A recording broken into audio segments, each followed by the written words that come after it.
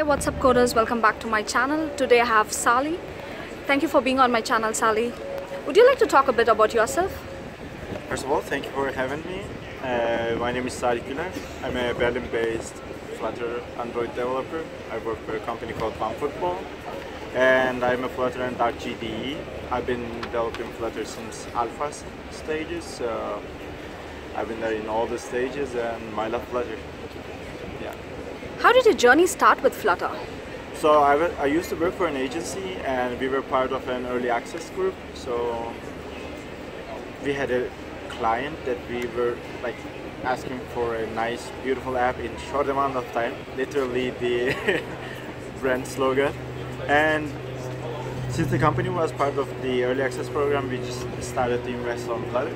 And my journey started like this. Then after last year's I.O., then I went even deeper. Yeah, that's it.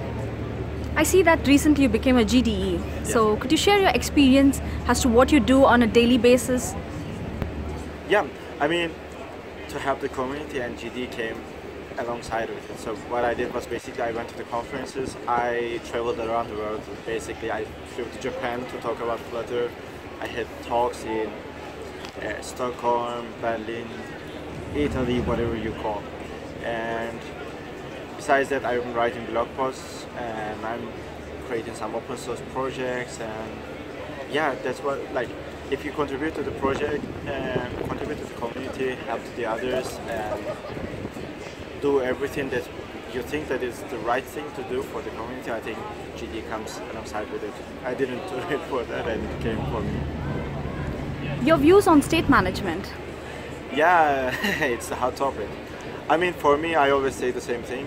Use the one that is suitable for you. Do not confuse yourself with things like, okay, I have a simple app, but I need to do blog. No, I mean, if the stateful widget is answer to your question, do the stateful widget. Like, if your state is encapsulated, just do stateful widget. If it's bigger and getting bigger, and if you're a beginner, just do scope model, or today they announced providers, just do providers.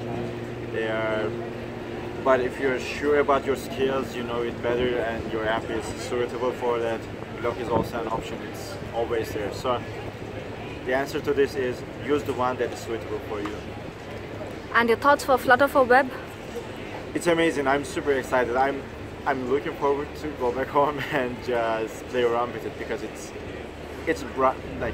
a game-changing announcement, because everything had mobile so far. First we had the desktop, now we have the web, and it's crazy that we are basically ruling all the platforms right now. Are you working on any Flutter project currently that you would like to discuss? Unfortunately, right now, no. I am doing some side works, but besides that, as a project, unfortunately, I don't. I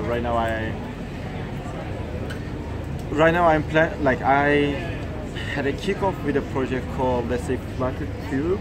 It's a platform that I'm planning to collect all the Flutter videos from YouTube and Vimeo. And it will be a website and app. So that is the one that I'm working on right now as a side project, but I think it will take some time because I'm swamped. Did you cross any challenging feature? The thing is, when I started, as I said, we didn't have all the plugins and all the fancy stuff that we had before. So especially when we were doing a project called Coach Yourself, we had hard times to implement Alarm Manager, because this required extra attention, and we didn't have the things that we needed before. So we needed to talk to the Flutter team once in a while, and we needed to implement it by ourselves. And that was challenging because I was only an Android developer, and we needed an iOS developer, so it required some time. Your top 3 do's and don'ts for Flutter developer, others who's just starting up. Okay, first of all, don't be overwhelmed by the community, and don't try to learn everything at once, and don't overcomplicate stuff. Do help the others. Another do is definitely participate to the events, because there are cool people there. And last do is do not lose your faith in Flutter.